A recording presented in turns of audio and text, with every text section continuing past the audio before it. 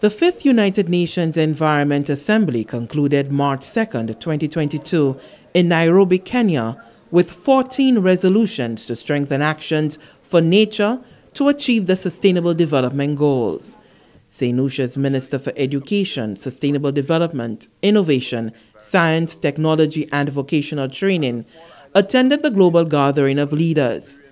The UN Environment Assembly is made up of 193 UN member states and convenes every 2 years to advance global environmental governance. The assembly was held in a hybrid format this year of in-person and virtual meetings due to the COVID-19 pandemic. Addressing the plenary session, Honorable Sean Edward reiterated St. Lucia's commitment to its contribution to global environmental sustainability.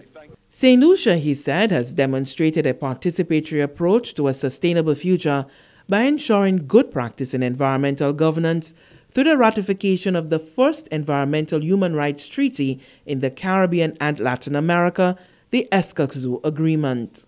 St. Lucia's efforts in addressing climate change have been extended to the protection of the ozone layer, with the most recent achievement being our ratification of the Kigali Amendment in November of 2021.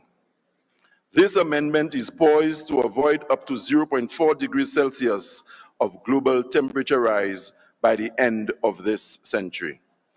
It is also critical that we work towards maintaining fresh water for nature and humanity, and balancing food provision from our oceans and coast with nature protection. The resolution agreement arrived at the UN Environment Assembly has been deemed the most significant environmental deal since the Paris Accord, with the Ministers for the Environment establishing an intergovernmental negotiating committee with the mandate to forge a legally binding agreement to end plastic pollution by the end of 2024. Also agreed to are actions to protect, conserve, restore, sustainably use and manage ecosystems.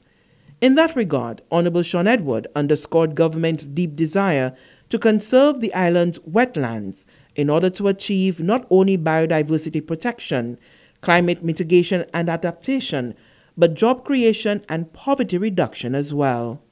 St. Lucia's efforts in the rehabilitation of many degraded ecosystems across the island reflect our commitment to the decade of ecosystem restoration. This action has resulted in the reversal of some biodiversity loss and increased awareness of the importance of biodiversity and its benefits to society. St. Lucia is actively pursuing the enactment of legislation to strengthen efforts in biodiversity conservation to further reduce biodiversity loss. Recognizing the important role that biodiversity plays in the development of a nation, St. Lucia is in the final stages of ratifying the Nagoya Protocol on Access and Benefits Sharing. Highlighting St. Lucia's vulnerabilities as a small island developing state, Honorable Edward outlined government's strategy for a sustainable and resilient nation through the integration of environmental considerations in all infrastructure plans. As a nation, we continue to put our people first in environmental management and sustainable development. We welcome partnerships in the implementation of our various policies, strategies, and plans encompassing biodiversity, oceans, climate change, waste management, among others, all focused on enhancing our sustainable development efforts and preserving the livelihoods and well-being of our people. Honorable Sean Edward was accompanied to the UN Environment Assembly by Deputy Permanent Secretary in the Department of Sustainable Development, Ms. Silka Tobias. From the Government Information Service, Lisa Joseph reporting.